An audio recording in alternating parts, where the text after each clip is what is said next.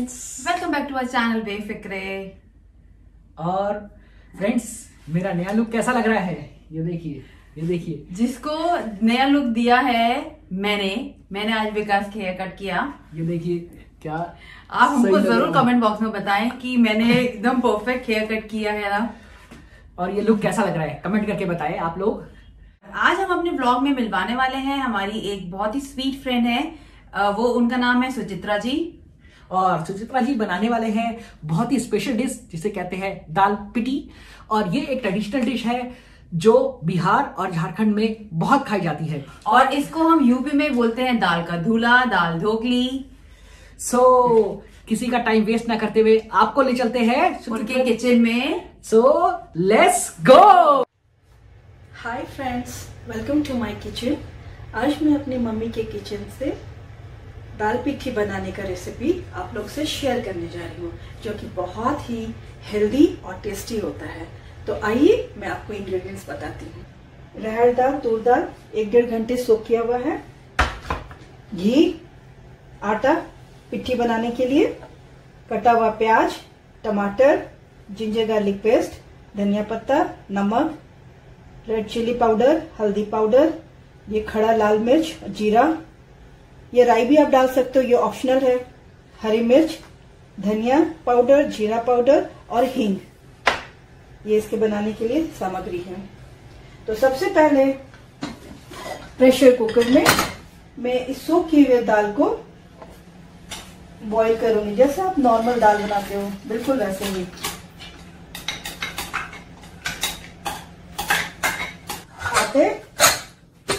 आटे गूंथती हूँ पिट्टी बनाने के लिए। ये मैंने आटा लिया है अंदाज से, अभी मैं थोड़ा सा ही ले रही हूँ। आप एक पद्धति देखिए, इसमें थोड़ा सॉल्ट डालिए, थोड़ा सॉल्ट और थोड़ा सा 1-1.5 पूरी तरह से रेडी है। हाँ, बिल्कुल ऐसे। अभी इसको आप जैसे रोटी बनाते हैं वैसे हमें बेल लेना है। अब बेल के इसको जैसा शेप देना चाहो, मैं जो शेप दे रही हूँ वो मम्मी इस टाइप का शेप देती थी। ये देखिए,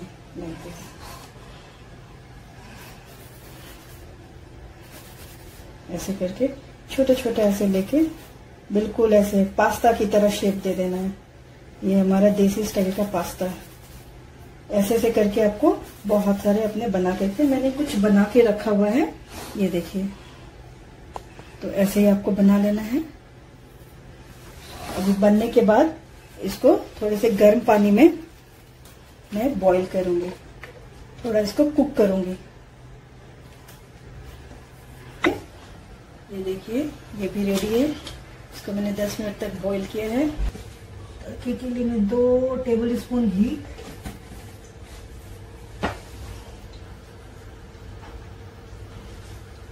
सूखी लाल मिर्च,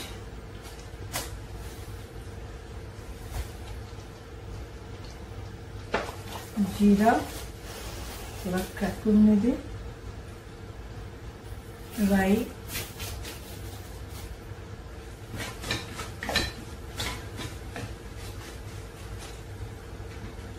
इसमें थोड़ी हींग,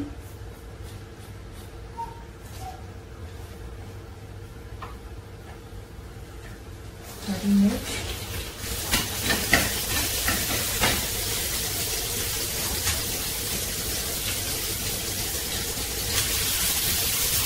जिंजर गार्लिक पेस्ट,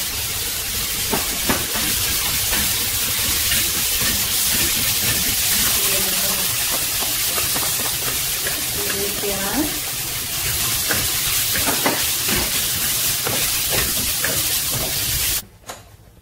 प्याज भी भून गया है। थोड़ा इसमें मैं और हल्दी डाल रही हूँ, थोड़ी सी लाल मिर्च पाउडर, कश्मीरी लाल मिर्च कलर के लिए,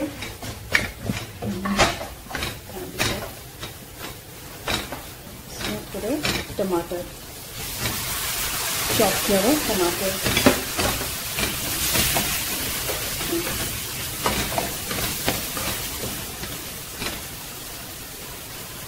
थोड़ा धनिया पाउडर, जीरा पाउडर। इसको अच्छे से तेल छोड़ने तक थोड़ा सा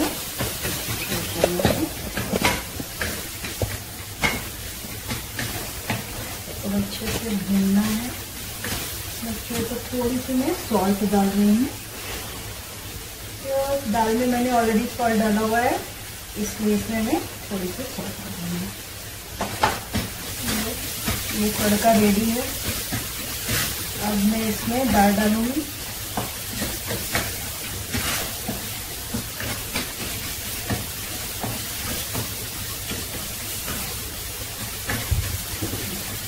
माँ क्या बना रही हो? बेटा ये देसी स्टाइल का पास्ता है। वाओ माँ, जो अच्छा लग रहा है। अभी खा के बताना बेटा, आप लोग तो इटालियन पास्ता खाते हो ना? सच पास्ता, वाओ।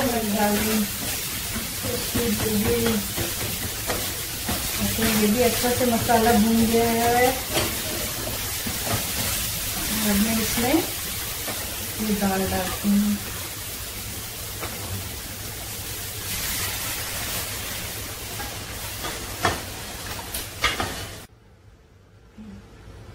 दाल भी बॉईल हो गया है। अब मैं ये पिठा इसमें डाल देती हूँ। पिठी को मैंने डाल दिया।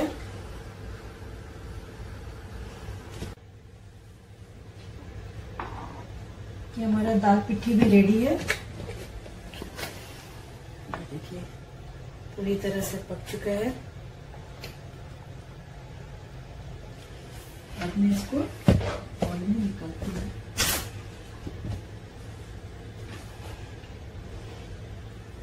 बनाइए घर में, बच्चों के लिए भी बहुत हेल्दी है। माउथ वाटरिंग दाल पिठी इज रेडी टू ईट। बनाइए, खाइए और खिलाइए। Thank you. और हम उम्मीद करते हैं कि जो आज का ये ब्लॉग था आपको पसंद आया होगा। ये एक एक्सपेरिमेंटल ब्लॉग था, और अगर ये आपको पसंद आया है तो प्लीज कमेंट करके बताएं, जिसमें हम लोग दिखा सकते हैं आपको डिफरेंट टाइप्स के। बिल्कुल, हम आगे भी ऐसे आपको ब्लॉग्स दिखा सकते हैं जो आप पूरे इंडिया से, कहीं all over India different states का खाना। तो हमें जरूर कमेंट बॉक्स में करके बताइए कि आपको ये हमारा कॉन्सेप्ट कैसा लगा। सो जिससे जितने भी हमारे दोस्त हैं उनको हम चैनल पे लेके आएंगे, नए नए डिशेस आपको दिखाएंगे। सो हमारे चैनल को सब्सक्राइब करें, लाइक करें और शेयर करें, और इस लॉकडाउन में हम लोगों का साथ दें।